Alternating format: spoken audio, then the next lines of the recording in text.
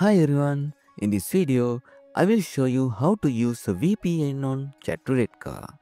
Before we begin, don't forget to like and subscribe.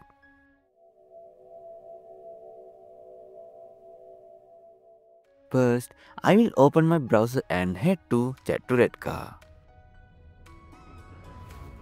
As you can see, my current location is set to Sri Lanka.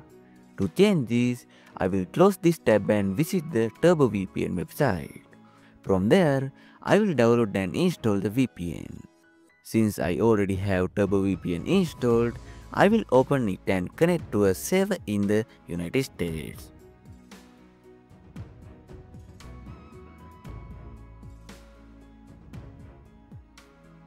Once connected, I will open a new incognito window in my browser and go back to Chatruletka. Then I will log in using Facebook.